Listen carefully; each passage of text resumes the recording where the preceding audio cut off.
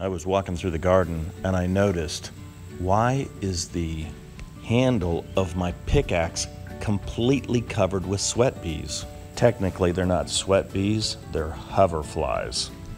They don't bite, they don't sting. In fact, gardeners love hoverflies because when they lay their eggs, the larvae will eat the aphids. For an organic farmer, this is like natural insecticides. So if you see these little guys hovering around, just leave them alone because they're useful. My only thought on why they're hovering on my pickaxe handle is because it's yellow and the sweat from my hands. I know it's not just because the handle is yellow that they're swarming.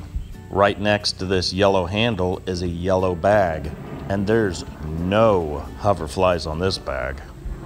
Hope you found these hoverflies, or sweat bees, interesting. If you found the video useful, please give it a thumbs up, and I'll see you next time.